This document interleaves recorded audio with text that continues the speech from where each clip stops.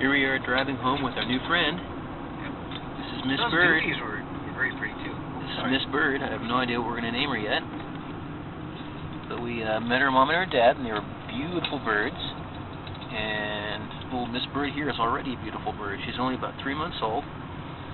And you can tell because she still has dark beak and dark eyes. She's chowing on an apple right now. You see that? Try to get a better shot here. Yeah, she's upside down eating that apple. Apple. Hey, bird. Is that good apple? She's probably going to poop on my camera now. I would. Hey, bird. This is a black-capped lorikeet. She's about 3 months old. She's just weaned, which means she's no longer dependent on her parents. Fun little note about this is, to a large degree, she was actually raised by green apes. We saw her real mom and dad, a black-capped lorry, and we saw her foster mom and dad, and they were green apes, and they're the ones that raised her.